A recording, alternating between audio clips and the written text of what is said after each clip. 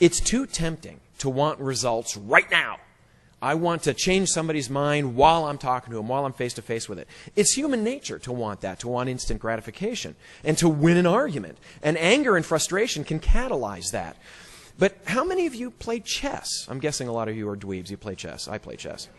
How often do you sacrifice a piece for the greater goal, right? You can have your queen at the end of the game when your opponent checkmates you, but you've lost, okay? You have lost the game. It doesn't help. Another analogy, I love this one too. A pedestrian has the right of way while crossing a street.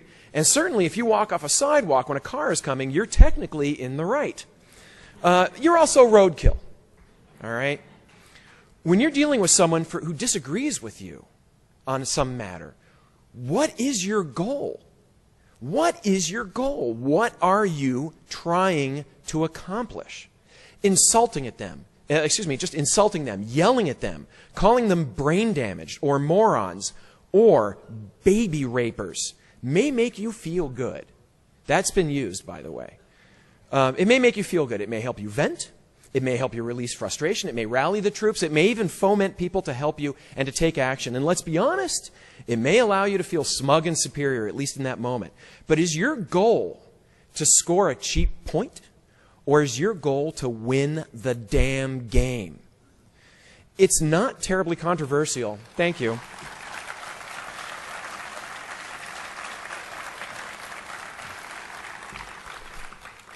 It's not terribly controversial to say that when somebody is being attacked and insulted, they tend to get defensive, right? They're not in the best position to be either rational or self-introspective. It's going to be very difficult to change their mind when you're doing that. Now, I know for sure that when my wife catches me doing something stupid, which is all the time, my brain reacts. It knee-jerks, right? I try to come up with an excuse. And you know, I have to take a deep breath before responding because my immediate response is to downplay my stupidity. And really, in reality, that only compounds it. It only makes it worse. Happily for me, 20 years of being an active skeptic and 15 years of concurrent marriage have really taught me pretty well in that regard not to do that. It's still my instinct, and I try not to do it. And, you know, I'll admit I'm still learning how to do this at my tender age. It takes a lifetime to learn how not to do that. The thing is, not everyone has learned that. It's no surprise, I think you will agree, that in the skeptic movement we have our share of people who are a bit short in the politeness department. And I am seeing this being actively discussed on the blogs right now, and I'm very glad to see this discussion. You can go to any number of blogs. Even yesterday I saw a new blog post about someone concerned about the demeanor of skeptics. And I've been considering writing about this topic for a long time and talking about it at TAM for quite some time.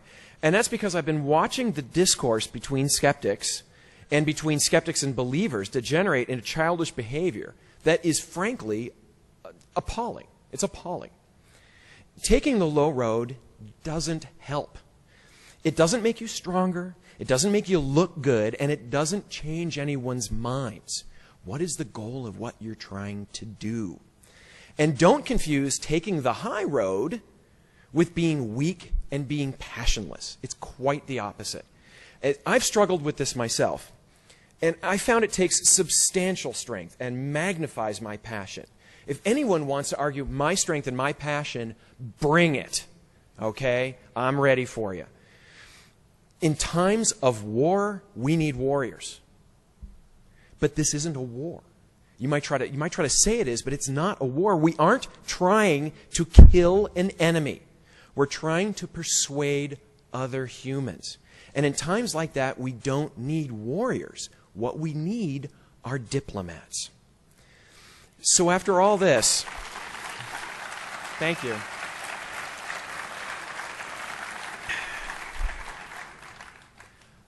So after all this, I think I can sum up my points like this. First, always ask yourself what your goal is. When I was a kid, there was a commercial about going on diets, a sign you could put on your refrigerator that says, is this trip necessary? Right? Is this argument necessary? What is your goal? What are you trying to accomplish?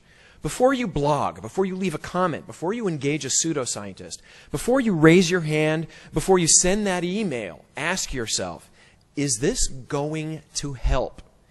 Is this going to allow me to achieve my goal? And you also need to ask yourself, will this impede me from achieving that goal? Is this just to make me feel better, or am I trying to change the world?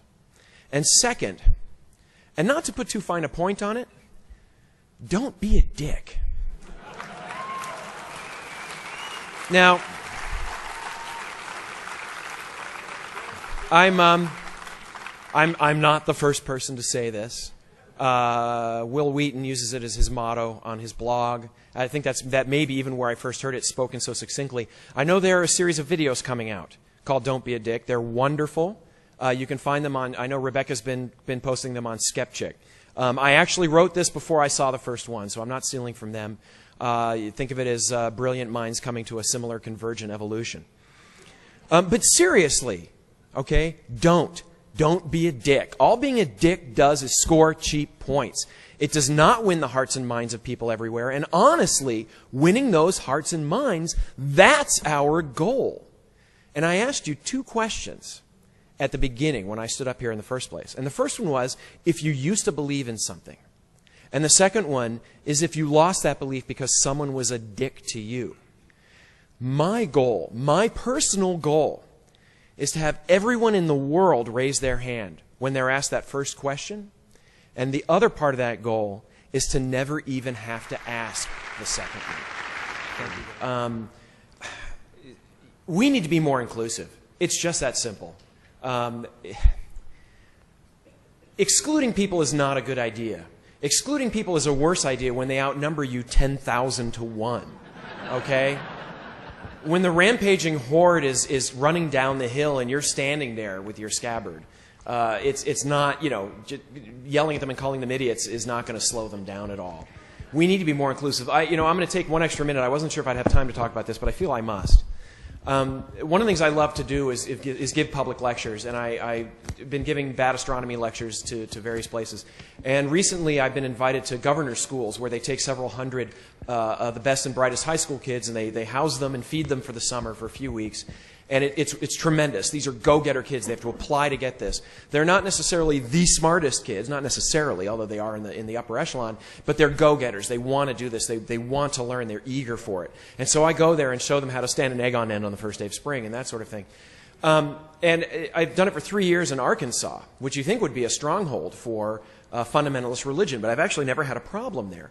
This week, and I mean the day before TAM started, on Wednesday, I was in West Virginia, where I was doing this again, and I was doing a classroom talk, and I was just talking about different things, and a young lady in the front row, it was very intimate, they were right there, she was sitting right there, she has a notepad open, and she says, I'm a young earth creationist, and what about, and then she started talking to me about the moon receding from the earth and how that shows the earth can't be 4.5 billion years old. Now, my reaction could have been, you're an idiot. My reaction could have been, that's the stupidest thing I've ever heard. Your religion is ridiculous and has been responsible for killing millions of people. I could have done any of that stuff. All right? Now, don't get me wrong. Creationism, young earth creationism, is baloney. I don't back off from saying that. It is absolutely wrong.